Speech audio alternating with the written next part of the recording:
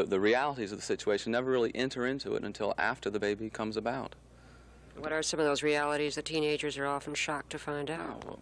Well, the basics of the price of raising a child, and the time, and the loss of income from the mother who can't have a child, who can't have a job while she's raising this child. The disadvantages don't appear, though, until after the baby is born. Before the baby is born, it's just a romantic ideal of mom apple pie.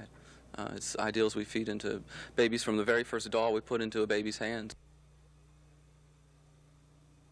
Instituting new programs in the schools using these materials, and they've been put into some textbook. Unavailable to teenagers, we may see Parenthood, as a result of the lack of the knowledge of other.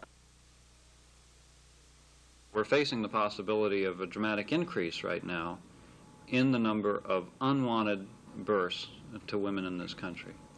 So it makes it even more important for us to help people to prevent pregnancies in order to prevent the need for these abortions and to prevent unwanted children from being brought into the world.